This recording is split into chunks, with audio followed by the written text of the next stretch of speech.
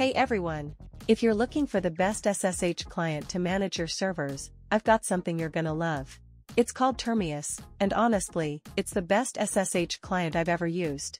It's got a clean, modern interface. It's available on Windows, macOS, Linux, Android, and iOS, and it makes connecting to your VPS or server incredibly simple. Alright, first things first. Let's get Termius on your computer. Just head over to their official website. I'll drop the download page link in the description below. Since in this video we're using Windows, we'll download the Windows version. If you're using another platform, the whole tutorial is the same, but some details may change. Download the version for Windows. You can also grab it from the Microsoft Store, but for this demo, we're going straight from the website. Once the file is downloaded, just run it. Termius will install automatically. No setup steps, no clicking through menus, super smooth. And it'll launch right after. On the first launch, it'll ask you to create an account. Don't worry, it's completely free and really simple. First, just enter your email address. Then, check your inbox. Termius will send you a verification code. Copy that code and paste it in, and once your email is verified, you'll be asked to create a password for your account. After that, you'll see a few intro pop-ups. Just skip or confirm those to get to the main screen. And that's it, you're in. Once you're logged in, you'll see a clean and modern interface.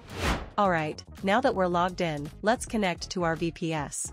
I've got my VPS details open in my browser on the left, and Termius on the right, using split screen so you can follow along easily. In Termius, click on New Host. This is where we'll add the connection details for our VPS. Start by entering your IP address. Then give it a label, something like Main VPS or Ubuntu Server, just to keep things organized. Next, enter your username and password. Once that's done, click the arrow icon at the top right to save. You'll now see your VPS listed under your hosts. Click on it. And for the first connection, Termius will ask you to confirm the server's SSH fingerprint.